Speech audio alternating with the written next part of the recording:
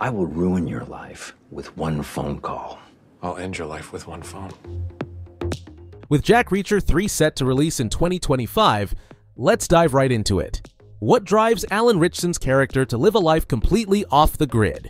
Why does Jack Reacher reject the comforts of a stable home, choosing instead to roam the world with nothing but a toothbrush and a sense of justice? Today, we're uncovering the real reasons behind his unconventional lifestyle.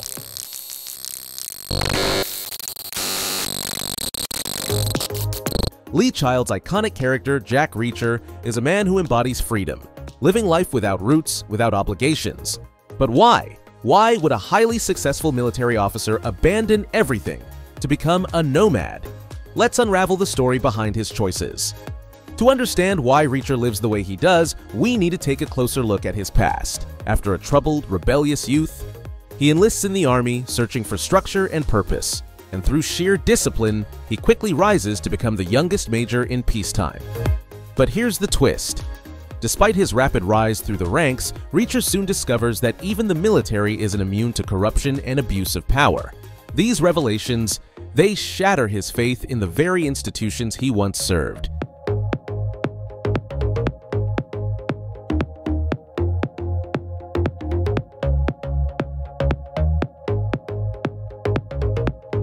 Disillusioned by what he's seen, Reacher decides to leave the army behind.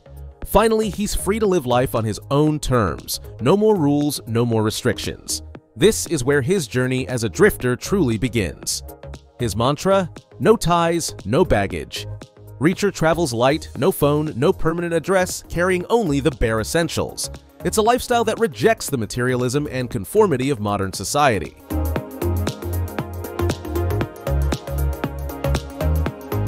If you're loving this deep dive into the world of Jack Reacher, go ahead and hit that like button and subscribe to our channel. We've got tons of content on the way, covering your favorite characters, movies, and TV shows. And we want to hear from you.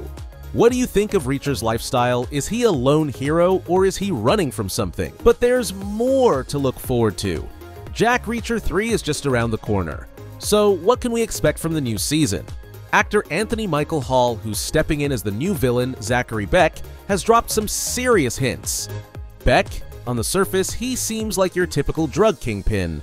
But trust me, there's something much darker lurking beneath.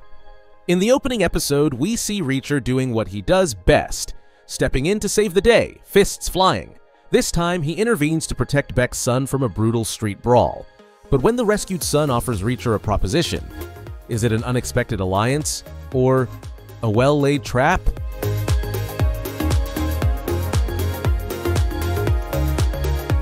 Jack Reacher is more than just an action hero.